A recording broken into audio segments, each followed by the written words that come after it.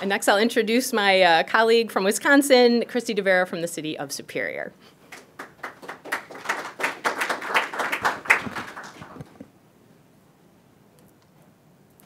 So I'm just going to share with you a very much abridged version of the story of my life over the last 18 months as it relates to systems thinking.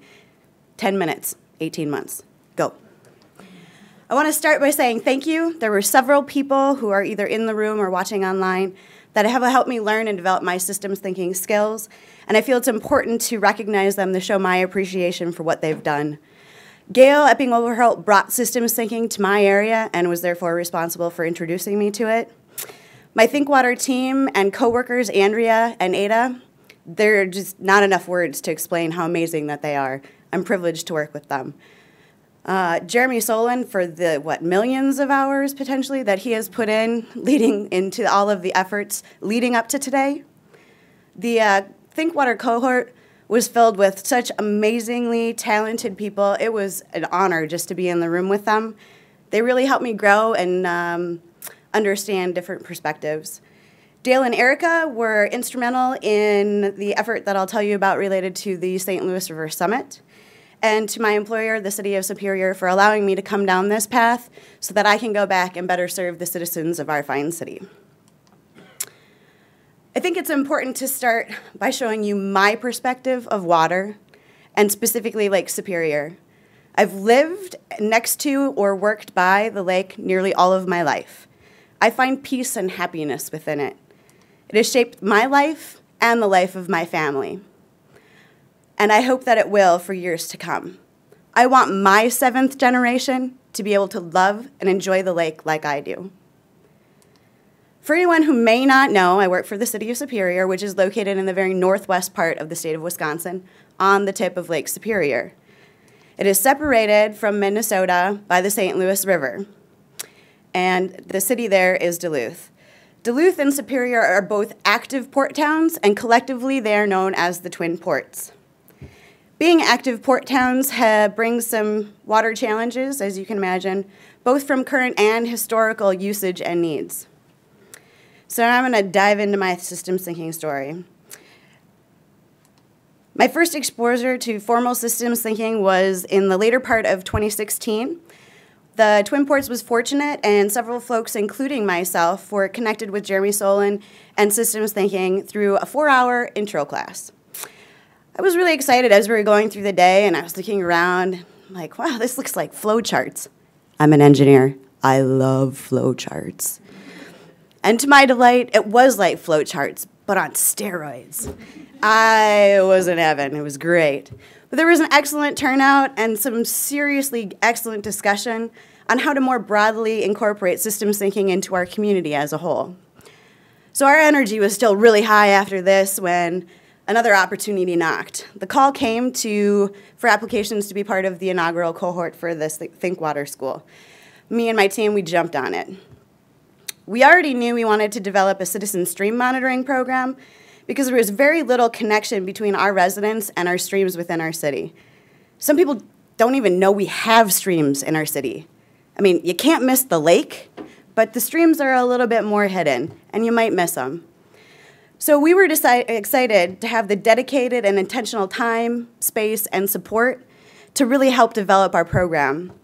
But we had no idea how much ThinkWater would affect the development of our program and how we think about everything that we do. So at our first ThinkWater session, Jeremy showed us this slide and an associated story about looking for Easter eggs. I feel this shifted my mental model of the world and myself pretty much more than any other. What do you mean, look harder? I realized that I expected everyone to understand what I was saying when I was telling them something. And on the flip side, I automatically assumed that I understand exactly what they were saying when they told me something. And that's just not really the case. So I needed to look harder at my perspectives, both from my bias at my perspectives, but also those of the others that I'm speaking with. So I started to look harder as we were moving through the ThinkWater school. But as we started down our path to create an amazing stream monitoring program, it became very clear to me that thinking harder was Well, hard. Mapping to the rescue. We started mapping our program through various exercises in the class, and it occurred to me that capturing our ideas, thoughts, and showing how they connect really actually made thinking harder easy. Thinking inside the boxes helped us to more clearly define our goals. For our monitoring program, our goals are to change existing mental models on several topics. We want to connect people, our citizens, with the streams so that they know that they're there. We want them to understand water quality a little bit better because looks can be very deceiving. We want people to know that the curb and gutter in front of their house essentially makes their property shoreline property because of the direct connection to the water by the urban infrastructure. We wanted people to recognize that how they manage their property matters. And we had a solid framework now to start developing that. Using MAC, as people have alluded to before, we were able to define relationships between our budding program and existing programs and efforts within the city that we would not have otherwise. The result of the MAC was the creation of a starter kit, a starter folder, for our citizen stream monitors that connects information on specific city programs and efforts that directly relate to water quality. We even include a map of the infrastructure connected to the stream that they're monitoring so that they can see what's underground and those direct connections.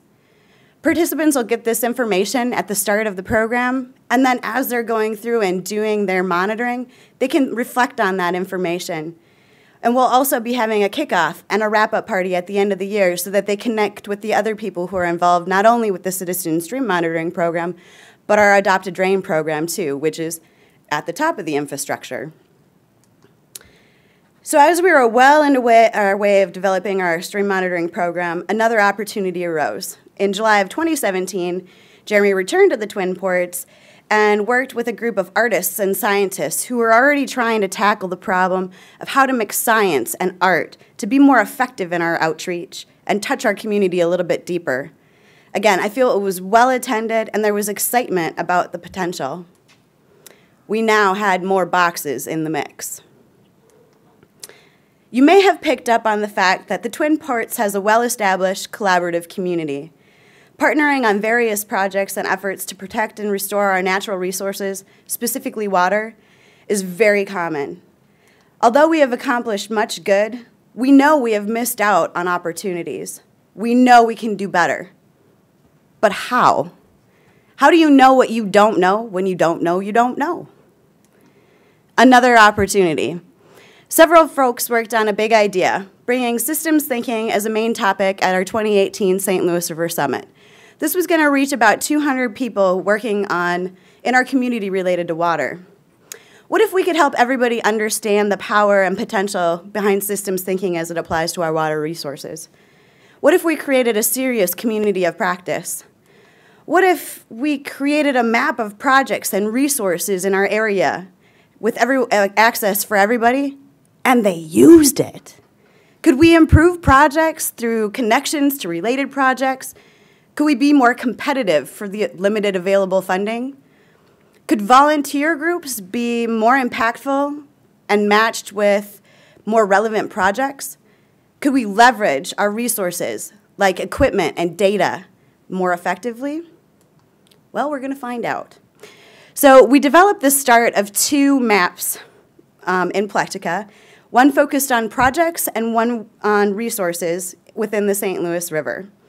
We then physically made them big and brought them to the summit so folks could start sharing their ideas and ideally the relationships between their ideas, projects, and resources with other ideas, projects, and resources.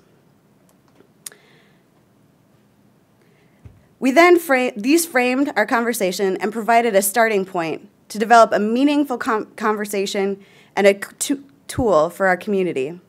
Plectica maps that everyone can access and add to help everyone else know what's going on or how their projects or research might relate to other things that are going on within our community, within the bigger picture. We asked folks to start populating these maps on the first day of the summit with things that they were already aware of, things they were working on, resources that they had access to. The second day of the summit, we spent some time looking harder and started identifying relationships. I'm hopeful that out of this activity, we will develop a serious community committed minority in the Twin Ports, not only using systems thinking related to their work, but who will also jump in and help develop this map so our community can move to the next level of cooperation, collaboration, and ultimately restored waters for everyone. The roles we play along the path to a better water future are many and diverse, yet everyone has a role.